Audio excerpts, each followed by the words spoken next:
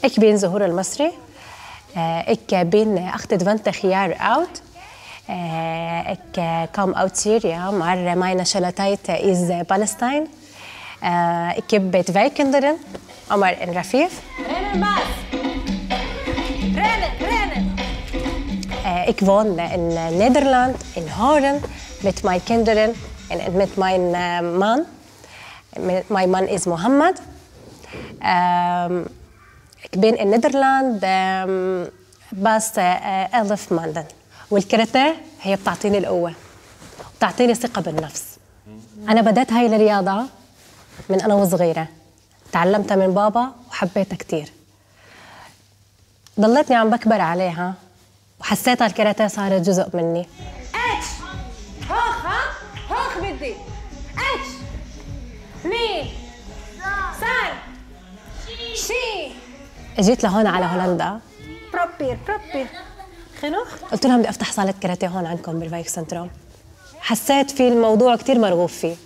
يعني مثلا مرة تعرضت لسؤال انه زهور انا بدي اياكي تيجي تدربي عندي في الاولاد الصغار بالروضة، بس خايفة الاطفال الصغار يصير عندهم عنف. قلت لهم لا بالعكس، الطفل اللي بيكون عنده عنف هو هذا العنف بيتشذب وبصير كتير شيء حلو عنده.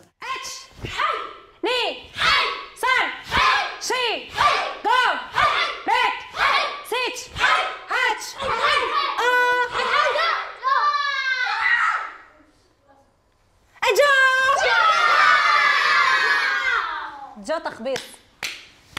دروس الكاراتيه هي بعطيها للاولاد اللاجئين وللاولاد كمان اللي هون هن ولدانين اصلا. هن ممكن يكونوا اتراك، ممكن يكونوا هن هولنديين. انا فاتحه حتى الباب لاي جهه. ما اوبن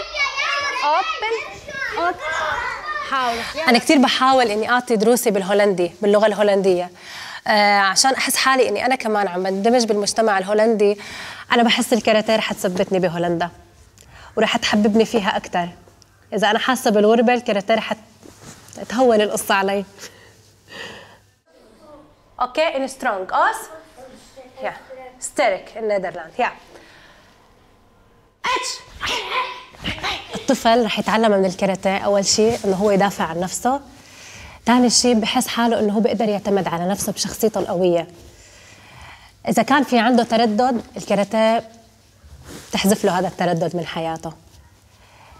الكاراتيه بتعلمك الاندفاع بطريقه كثير حلوه وايجابيه.